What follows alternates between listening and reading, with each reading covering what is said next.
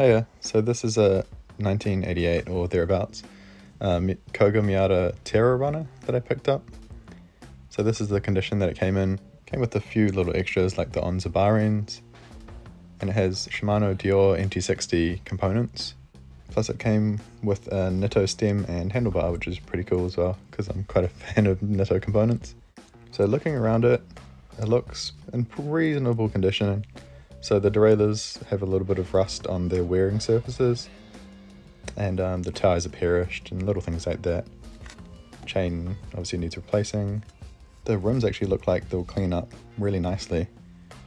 They don't look too heavily oxidized or anything. The frame was in all over pretty good condition. There were a couple of spots of rust and a small dent along the top tube, but really no heavy scratches, not a lot of rust build-up. So I saw this on our auction site and I thought it would be about the right size for me.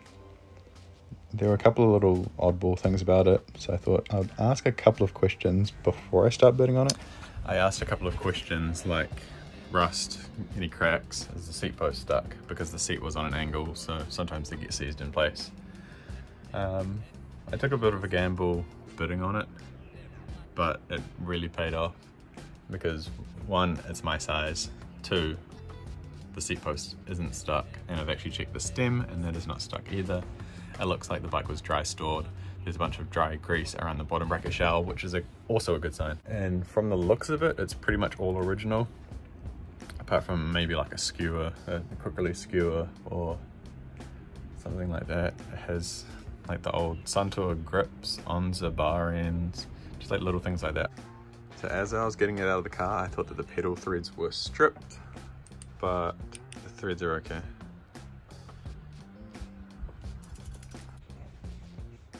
So it looks like it will tidy up pretty nicely. The handlebars do have a bit of fading on them, and the stem could really do with a respray, but I won't do that just yet. So before riding a bike for the first time, I always like to go through it just to make sure that the bearings aren't dry, and if there's any damage or anything needs to be replaced, I can replace it then. So I stripped the whole bike down and it came apart really easily actually. Not that anything was loose, but it was just a well put together bike and it was quite obviously dry stored. So nothing was terribly seized in place or anything like that. The hubs actually had fresh grease in them, or relatively fresh grease anyways. So they weren't dried at all. It was really nice. Same as the bottom bracket, it looks like it had the same grease as the hubs. So it had an ABUS lock on it, which is a pretty good indication that someone likes the bike or it's used quite often, or recently anyway, because it wasn't just some old cheap cable lock on it. So I quite like that sticker there. So the bike was in Amsterdam at some point, whether it was first sold there or it's been serviced there, it's pretty cool. But they abbreviated it to A''DAM, which is my name, it's Adam. So I thought that was pretty cool, as well as this lifetime guarantee sticker here. Apart and cleaned, they're actually in pretty good condition. This pulley wheel is a bit stuck, definitely needs cleaning out. This one feels good though.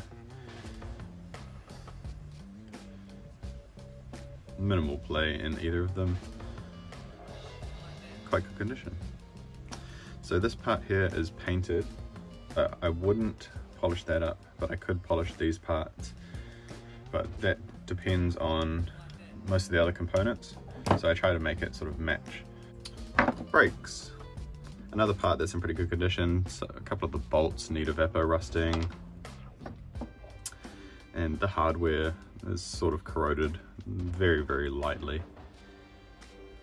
The springs are nice, and the actual body just has very light like aluminium oxidization. Same again for the U-brakes. Because these are by the chain, these are actually in pretty good condition. So these don't need cleaning up. Like that's some grease. Then there are just a few other little parts that need evapor rusting. So this is alloy, so that'll clean up, but I'll take the bolt out, throw that in the evapor rust. Headset top locking nut. Another little piece to the puzzle. The hubs need a little bit of a clean up. There is some alloy oxidization, so they won't clean up perfectly with me being careful, because there's that sticker there that I'll want to keep. The rims should clean up really nicely actually.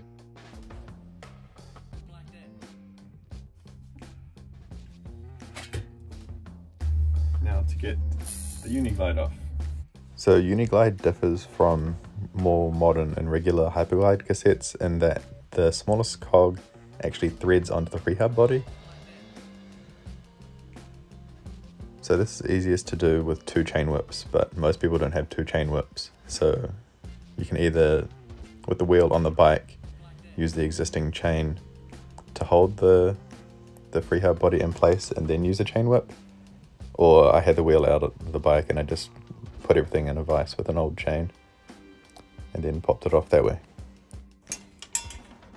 So as you can see, all the splines are even compared to this cassette, which is a newer one, and they normally have a stepped wider one and a thinner one. So this won't just go straight on.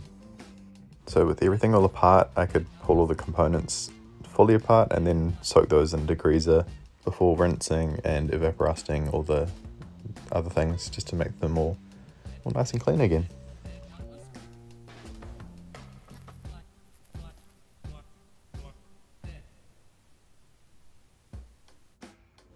So this is more or less my way to clean parts. I just have a solution of degreaser that cleans off all the gunk and stuff, and then I do it by hand. The degreaser softens everything up, so it really you're just wiping everything off after that. So it doesn't take a lot of time, so I don't see the need for any expensive, even just a parts washing bin. I don't really see the need for that. So this degreaser, along with a lot of them, you can dilute them down to work with different metals. So the nut bolts, I'm going to put this quill stem bolt in evaporust overnight, and obviously the rust off that front derailleur, that's got to come off as well.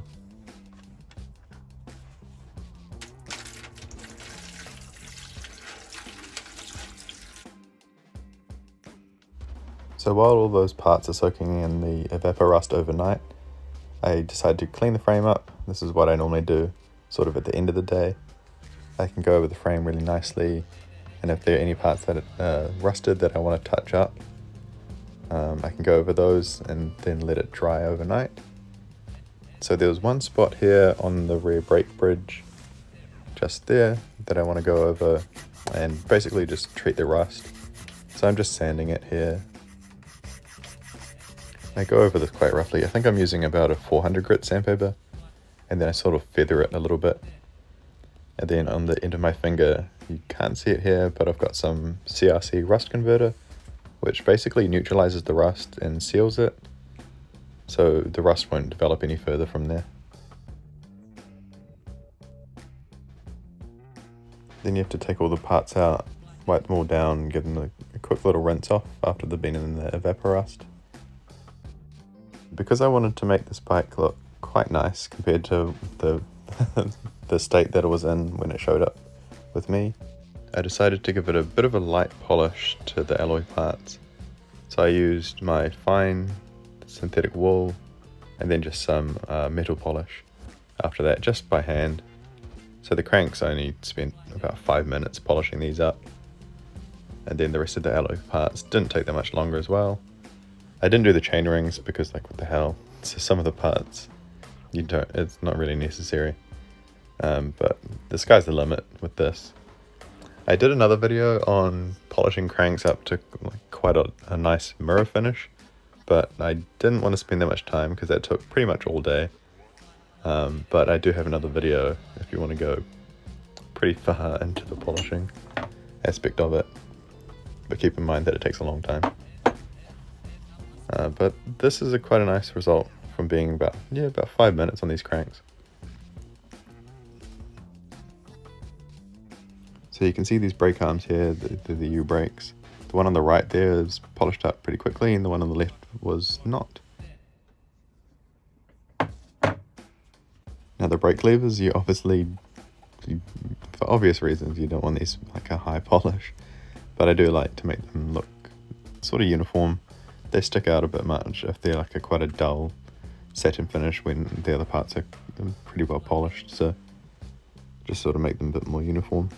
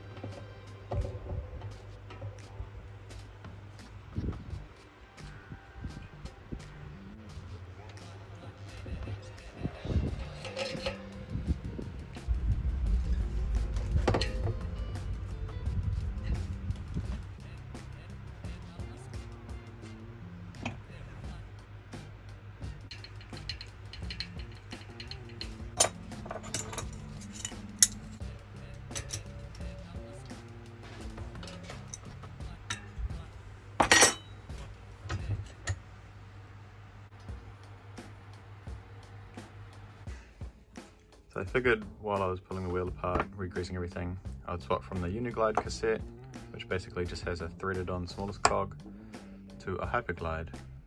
And this is a 7-speed. It's pretty much a straight fit. The splines are the same. The axle width is slightly different, so I'll use the wider axle.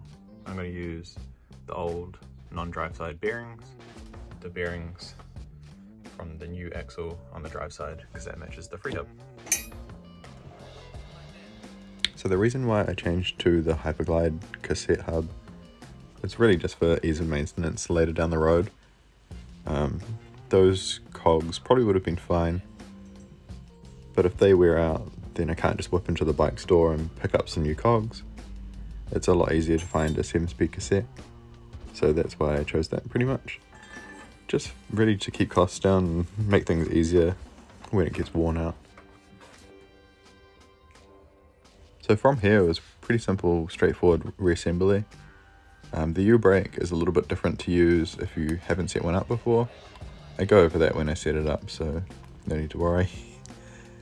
And spacing the frame, you'll need to do that to fit the 7-speed. So cold setting frame is pretty simple, as long as you keep an eye out on spacing it. So you can use just a spare axle if you have one, or a bolt with a few nuts on it.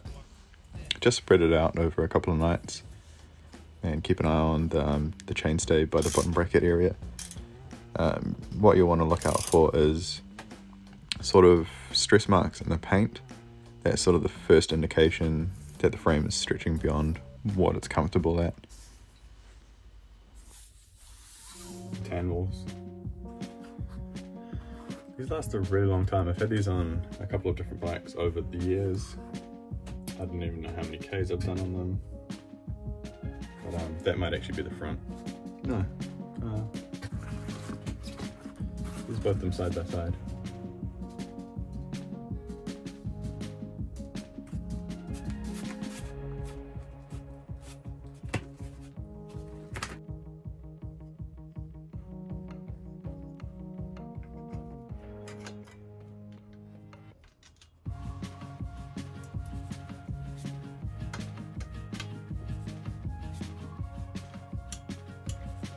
So this is one way of cold setting the frame, like I was briefly explaining earlier.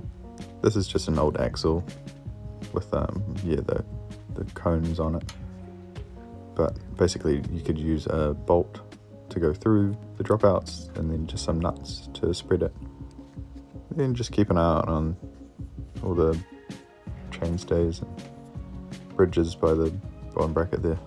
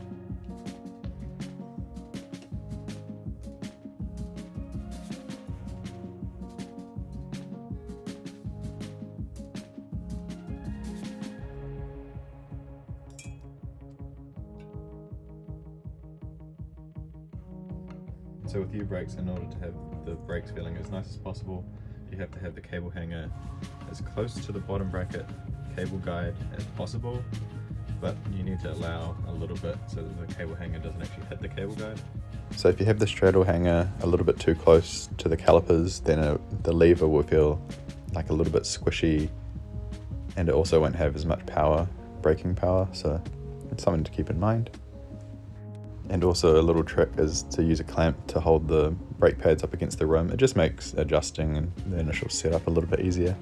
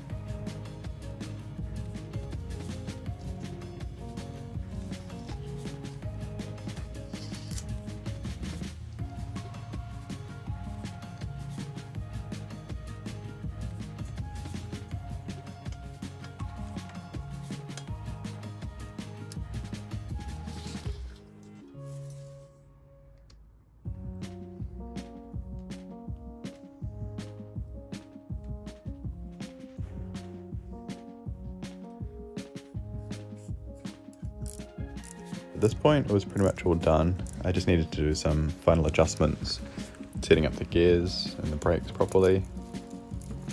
Unfortunately I don't have much footage of when it was completely finished. I do have a couple of short clips here when I took it on its test ride, and I have some photos as well. So I can't take any clips of it because it's actually not in my possession right now. So it's being used by a really nice guy called Sherwin, who's visiting Auckland for a couple of months.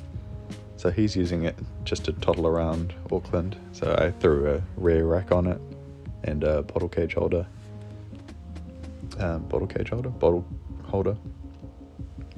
So he's going to be using it for a couple of months, and then I might get it back at the end of that. I don't know, he might try and take it home. He'll probably look at that and see how expensive it is. But the bike went really nicely. I'm really glad to have picked it up, especially at the cost it was. It tied it up really nicely. So that's about all that I have of this bike. So the next one is a specialized rock hopper that I did a drop bar conversion on. Hopefully I can have some more riding clips of that. It depends on if we go for a ride this week with the current owner, because I passed it on similar sort of style as this. But yeah, it's a nice drop bar conversion. Sweet, I'll see you in the next one. Bye.